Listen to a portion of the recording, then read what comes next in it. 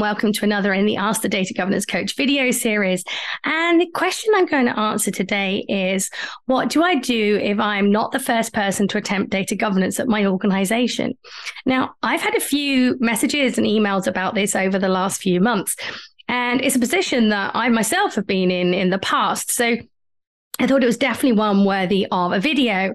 So the various people who've sent me the question around this topic have been talking about the fact that perhaps they've joined an organization after somebody has started trying to do data governance, and either it's not gone very well, or the person that they've taken over from has already left the organization by the time they get there and there's no handover. Now, I'm afraid I've heard of this an awful lot, so I think it is quite common. Now, yes, of course, this can make it feel extremely challenging to you, but I don't think it's not without its benefits. Now, if things have gone wrong before and you weren't there, then clearly, if you're new in, you're not associated with it now.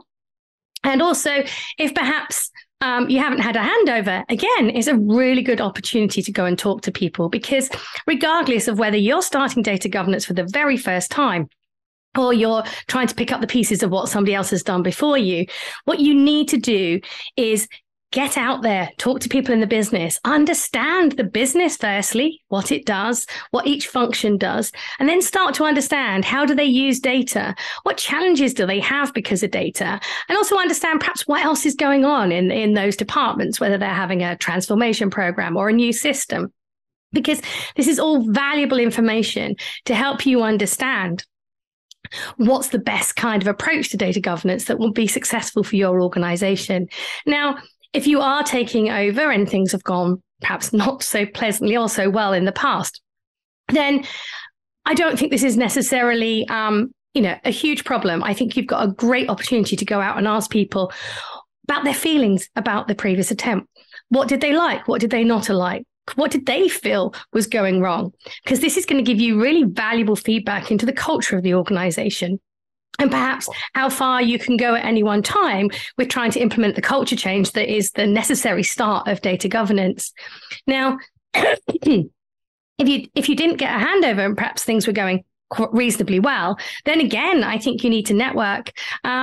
And obviously, you've got to get your hands on as much information as possible, find out who was involved in the program, who is still there, spend time with them.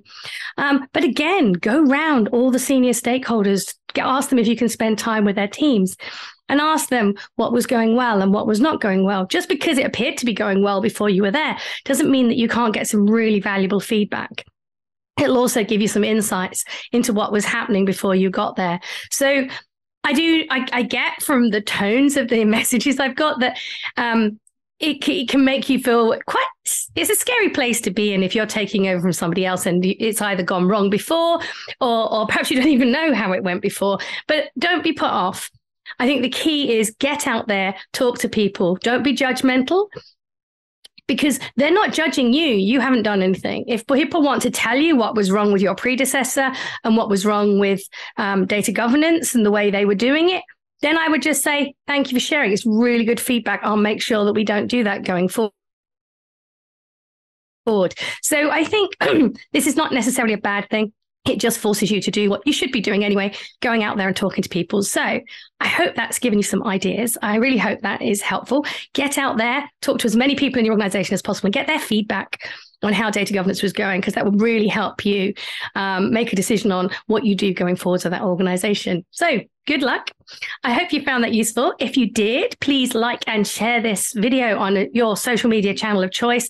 I'm on a mission to help as many people as possible be successful with data governance. And it's with your help I can get that message out to as many people as possible. And if you've got a question you'd like me to answer on a future video, just email it into questions@nicolaascombe.com.